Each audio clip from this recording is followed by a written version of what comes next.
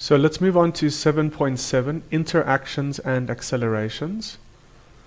Okay, so in the earlier part of this chapter, we made this statement that the ratio of the x components of the accelerations of the interacting objects, so if you've got two interacting objects, 1 and 2, they're interacting, and they collide, obviously they interact.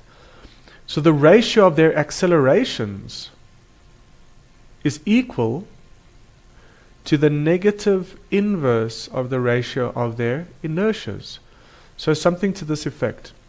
Acceleration of 1 divided by acceleration of 2, that's the ratio of the accelerations, is equal to the negative inverse of the ratio of their inertias, m2 over m1. Okay? Now we just want to quickly show you how we get here. How do we get to this statement? Okay. Well, we know that in an isolated system, P1 plus P2 initial is equal to P1 plus P2 final.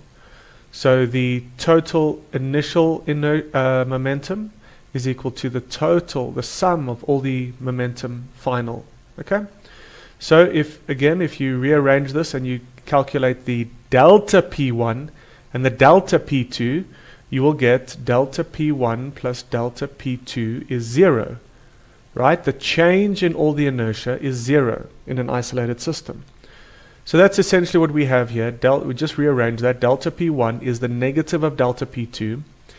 But we know that delta P...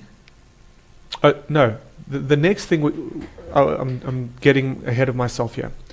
The next thing that we need to see is that during the interaction, when they collide, during the interaction, the delta t, the time span over which that collision, that interaction occurs, is the same for both of these objects.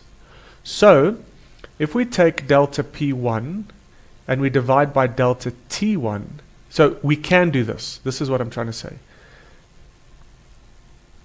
Okay? So we can divide by delta T, and actually these are the same. So you've just got delta T, they're both the same. And what do we have here? What is delta P1? Let's break it down again. It is M1 delta V1 over delta T is equal to the negative of M2, right? Because delta P1 is mass times, or inertia times delta V1. Okay, so delta V2 over delta T. And so then, we've seen this guy before, that's an acceleration right there. This delta V over delta T is your average acceleration. But if we want the instantaneous acceleration, what do we need to do? We need to make this delta T smaller and smaller and smaller.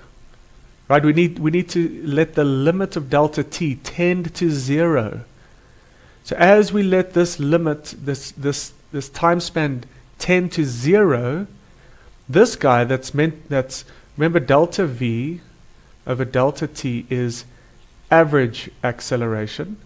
And if we let this delta T tend to 0, we end up with dv dt, right? Which is your acceleration, which is your instantaneous acceleration. So if we let this tend to 0, this delta T tend to 0, we end up with instantaneous acceleration. So we have this. M1 acceleration 1 is the negative of M2 acceleration 2. And if you rearrange this, these are vectors by the way, if you rearrange this you get M1 over M2 is the negative of acceleration 2 over acceleration 1, and you can rearrange this in various ways, but you end up with exactly the same thing here. Okay? So this is interactions and accelerations.